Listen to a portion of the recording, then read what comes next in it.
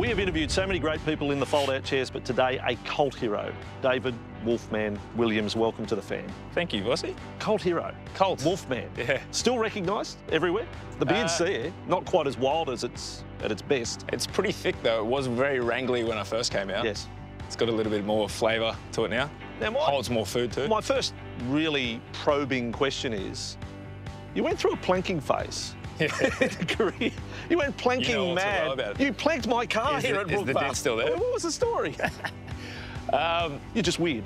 Yeah, that's probably the easiest answer. Truth be told, though, I had a little segment with Triple J at the time, and they were trying to get more sports people on, and they had people come on to show them a talent that no one knew that they had.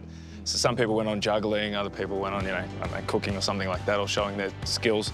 And I had nothing, so a friend of mine came up with planking that some guy in South Australia picked up. And then on the Friday we did the segment.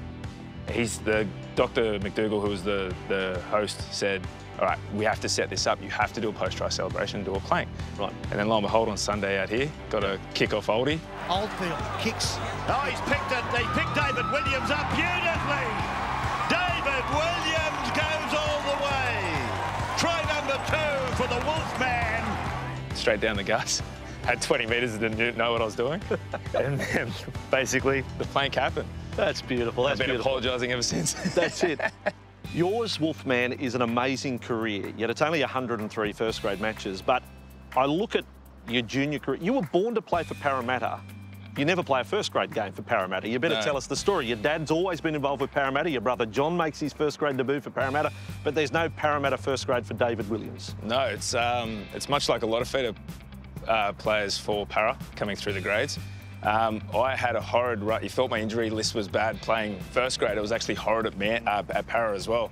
So in my last year there, I was coming off, I had 2 hand surgeries a couple of years earlier, and then I was coming off 27 subluxations on my shoulder, so it was shot. And then through the year, I was just about to play that out, and that was going to be the end of my career. Going to figure out another career in graphic design. Yeah, that was it. Wow. During the season, that was going to happen. And then I was going to play out the year, have the surgery at the end of the year, and then that would be it. And then Crusher Cleo gave me a call and said, do you still want to play first grade? How about coming over to Manly? Spoke to my coach at the time, or assistant coach, it was Joey Grimer, and basically gave him the rundown. He goes, mate, go for the surgery, go give it a good run. So had the surgery the next week, missed the grand final, the boys won, but I ended up winning the next year, which was probably better. Now, the tie, your brother John, very good player, John, across a number of clubs, but started off at Parramatta. Yep. Your dad, that decision that could have been the end of the career, was that a family decision, or was just you thought, I'm just not destined to make it? No, there was nothing else doing. Had a horrid run with injuries. If that lifeline from Cleo didn't come out, I was done. It was just how the cookie was going to crumble, so to speak. I look at your career. You score. In 2009, you made your Origin debut. You score a try on debut for New South Wales.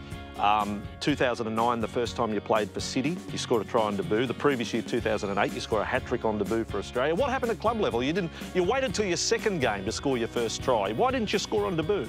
I blame Darbs for that, for running me down, but I think it had something to do with me being too excited and not knowing enough about football to learn how to defend someone. I'm not a footballer, I never was. It's just the funny side to it, just looking back at all the stuff that I actually did. Definitely all the mistakes, but just not knowing the game that well, especially to start out, just headless chook type stuff. Well, can you take us, you're saying this, but you're a grand final winner that first year, 2008. Take us back to that night. Like, you must have had to pinch yourself. Like, when are you going to wake up from this dream that there you are on a night where you're white Melbourne, so many great things happened. It was just an amazing occasion. Yeah, it was pretty good. I think one of the things I remember from was just having the whole time, because Robbo scored 3 tries and I hadn't hardly touched the ball. So I just had to make sure I put one down to keep the level at least reasonable or respectable. But no, exactly right. That was, things just went right. It was kind of like a feeling in the camp and stuff like that, that everything was just going to go our way, not through anything else, just by belief. Everything was going well. A few laughs going on in the huddle beforehand. Everything was just excitement. That end of year, I called your test debut up in Townsville against Papua New Guinea. Hat-trick for Australia. I mean, that's a great feat in its own. What was it like pulling the green and gold on for a bloke who doesn't know football? that 6 months early is a nobody. It was good. There we go again. I don't know what I don't know what to say. I know that when I got the news, we were heavy into at least half a dozen beers at the time, probably even double the dozen. But Zorba gave me a call. My phone was dead. Didn't really care about it at the time, and a few of the boys came up and said, "You need to take this call. It's Zorba, you've made Australia. Congratulations." I thought everyone was taking the piss, pushed them all out of the way, beat it, give me another beer type thing. Until Zorba got on the phone and goes, "If you hang up on me, I swear I'm going to come over there and sit on you." So I took the call. Wow, anyway. Yeah, we went downstairs after that, and I think I was more ashamed of my face at the time because Robbo had sheared me 12 hours earlier. He was absolutely sick of it, and he did not have a steady hand. Oh. So I ended up coming out with all shear marks across my neck, no beard, mullet for a haircut. Yes. So not the best image to go to start off your career with, but at the same time, it was very humbling to see how everyone else worked. I think that experience for me definitely didn't help until later on in my career when I started to realise exactly what was needed and required when you're watching Billy Slater train, all the guys that were in the emus, how they trained as well, because I spent most of my time with them. Yeah. Watching Ronnie Palmer take you through some stuff and just getting that experience. So it was really humbling to see how all that worked, and I think that helped my game later on in the career, definitely not in the first couple though. Earlier this year we had Sean Timmins in the fold-out chair, just gobsmacked by the injuries that he went through and the operations and surgeries. Now blow us away with your story, your medical history. My medical history? Yeah, so like how many surgeries, injuries that sideline you to the point that we already know, you may not have even played first grade, but no, along the way? So, one on the knee, this is in no order, one on the knee, two on the hand, one on the neck, and that's not the break. Two on that shoulder, one on that shoulder, and then the back's had its issues, but no surgery yet, yeah. Fingers crossed. Let's talk about the neck. Battle of Brookvale game, 2011. Everyone remembers the fight. It's been lost in the telling of the story. You break your neck that night. I mean, what is it like being in that position when someone says, well, actually, you've broken your neck, David? That was more daunting than anything else because I originally thought I had a stinger. So if you don't know what a stinger is, it's where you basically stretch the nerves on your shoulder, fire goes down your arm, it's no big deal. You can a bit of rest and rehab and you're good to go. So when I did it, first and foremost, like I had that burning sensation down my right arm, and that's when I was yelling out to Billy to not move, and he thankfully heard me, so he held everything into place. And then as I was getting stretched off, I couldn't feel a thing. Not in a bad way. Yeah. Not in a bad way, just like no pain, everything's fine. I'm getting stretched off for a stinger. I'm never going to hear the end of this. It wasn't until I got to the hospital when they confirmed it, and then right then and there, then you're thinking the worst, can I play again? Not only that, what's the rest of my life going to be? But that wasn't as bad as some of the other injuries I've had because thankfully it was all, nothing was compound, nothing was complicated. So ended up getting away with a lucky one compared to some other guys. Yeah, the beard. Does the beard have a story? If the beard could talk. If the beard could talk, the beard does talk a lot. It says, what it says. I can't say that on camera.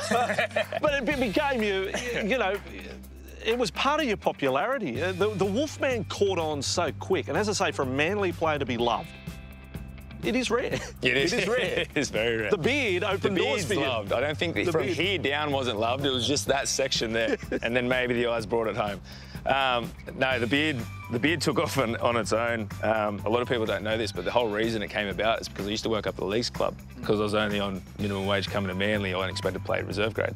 So I had to get a job to make ends meet. And then the lady there at the time had a little bit of scruff. Now, nothing like this at all. You could see straight through to my chin. It basically looked like, I don't even know, like pulled some fluff off, bum fluff from somewhere and just let it go in the wind. So I went to get a job and she goes, listen, you can keep the beard, but you've got to keep it kept or maintain it. Otherwise, you've got to be clean shaven.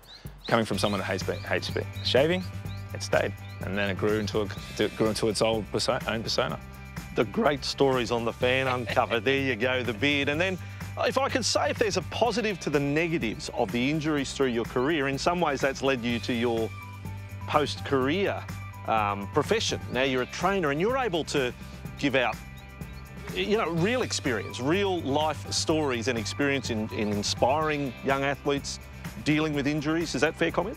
Given my experience and my history of injuries, that seemed to be the easiest way to go.